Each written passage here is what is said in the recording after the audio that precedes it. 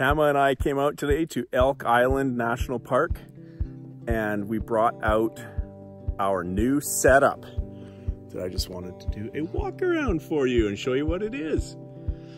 So here we are parked on the road, but fortunately it's very quiet, and we got the tent back, and in the rhyming form we're calling it Lou. So now we've got Blue, Stu, and Lou, the tent.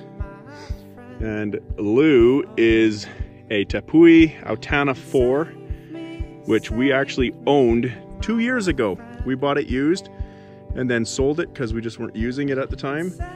And then after last year with the trailer and all the trips we did, we wanted to get rid of the ground tent. So we went back to the rooftop tent, and the people we sold this to were selling it, which was awesome. So it's great because it's got a king size mattress in it, which that's what we're used to at home.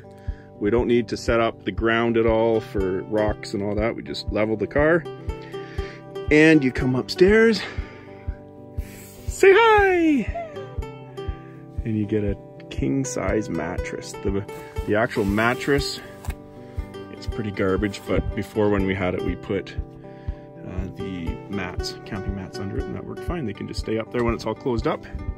And then I don't have this set up right now, but there's an annex, they call it, which is a room that zips all around there.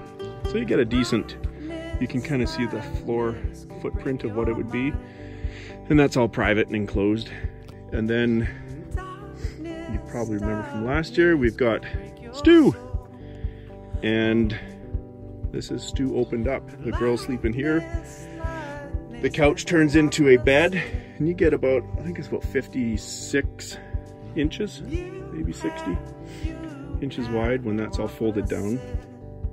And I don't have the awning on right now, but it sits across there and comes out here 8 feet. So you get 6 by 8 feet there, and it has a room that attaches to it as well. Got the kitchen and water source, not gas. And this is what we're gonna be dragging around this summer. I think it's gonna work out great. Mileage takes a bit of a hit with the block on the roof. I think we just did a test run today and we were about 16 miles per gallon.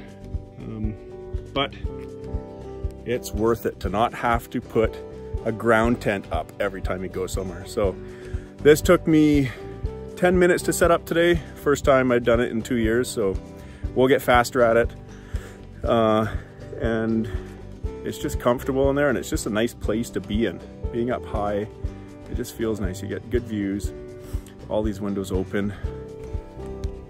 Pretty excited about it for our summer adventures. Thanks for watching.